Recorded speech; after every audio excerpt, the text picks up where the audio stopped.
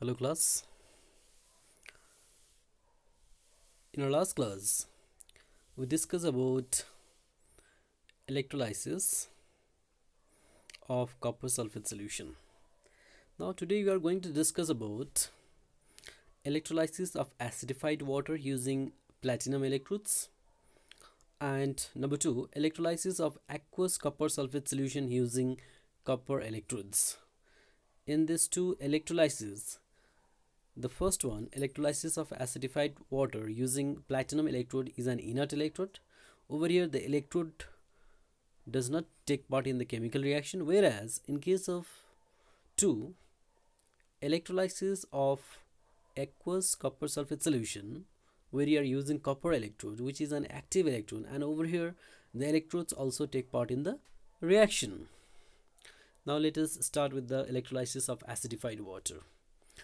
In the electrolysis of acidified water, acidified water using platinum electrodes.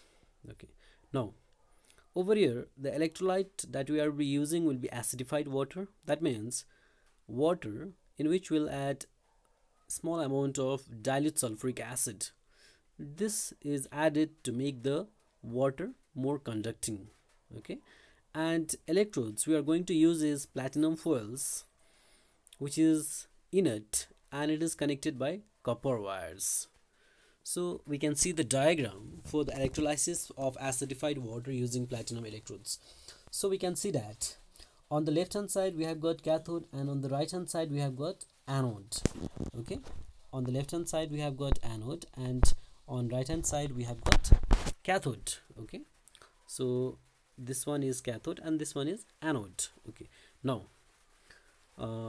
in the middle we have got an apparatus through which we'll add acidified water, that is water and dilute sulfuric acid. And what happens, we'll connect this electrode, that is cathode and anode, to an electric cell through which we can pass electric current. So what will happen, as we pass electric current through water, acidified water, you can find that a chemical decomposition of water will take place. We'll see the reaction, how it takes place, and you'll find that at two tubes, that is on anode above, we'll find oxygen bubbles coming out, and on hydrogen bubbles we can see above the cathode. Now how hydrogen is produced at cathode and how oxygen is produced at anode can be shown by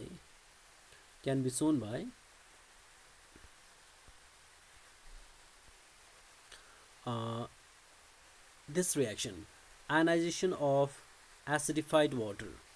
So water will ionize as H plus and OH minus ion, and sulfuric acid ionize as H plus and sulfate ion. Now in this we have got one positive ion, that is H plus, and we have got two negative ion, that is one is OH minus and other is SO4 2 minus. Now out of this, since we don't have any competition, we don't have the two types of ion, so H plus will go to the cathode, it will gain an electron, it will form neutral hydrogen atom, and two neutral hydrogen atom can form hydrogen gas. So you'll find that there is a liberation of hydrogen gas at the cathode. This one I am talking about. Reaction at anode. Now at anode, since we have got two ions, negative ions, one is OH minus and other is SO4 2 minus, so there will be a competition between them.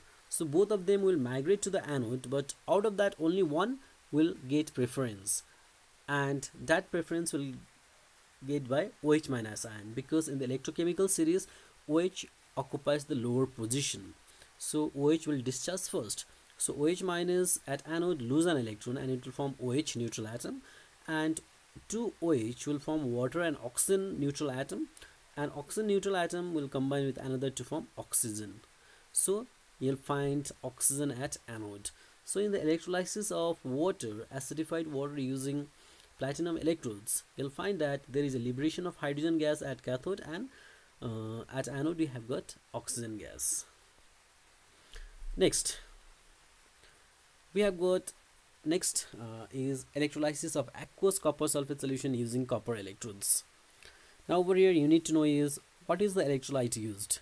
So electrolyte over here is aqueous copper sulfate solution, CuSO4, and electrodes over here we are using copper electrode. That means both the electrodes, cathode as well as anode, are copper, okay, and they are not inert electrodes.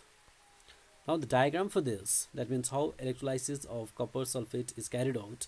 So we have taken an electrolytic cell,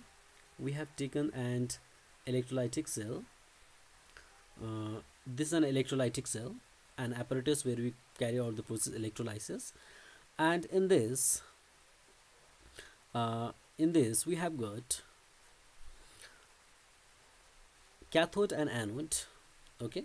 Cathode is connected to the negative terminal of battery and anode is connected to the positive terminal of battery. Now over here both cathode and anode, they are made up of copper, okay, and over here the electrolyte that you are using is aqueous copper sulfate solution, okay. Now what will happen once the current start flowing through this aqueous copper sulfate solution, what will happen, aqueous copper sulfate CuSO4 will decompose into two ions, copper ion and sulfate ion, okay, copper ion and sulfate ion. Now in this, and since it is aqueous also, there is also water, so water will also give you H plus and OH minus ion. Now in this what will happen, copper ion that is produced, okay, copper sulfate will give you Cu2 plus and SO42 minus, and water will give you H2O, will give you H plus and OH minus ion. Now in this you can see that we have got two positive ions and two negative ions. So positive ions are H plus and Cu2 plus, whereas the negative ions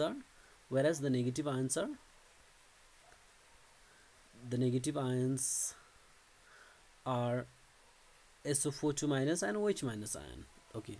Now out of this, if you see, then between Cu2 plus and H plus, both of them will migrate towards the cathode.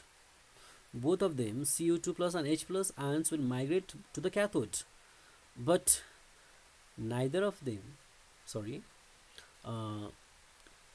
Cu2 plus at cathode gains an electrons and it will convert into copper, okay. Now at anode what will happen, both the sulfate and OH minus ion will migrate, but neither of them are discharged.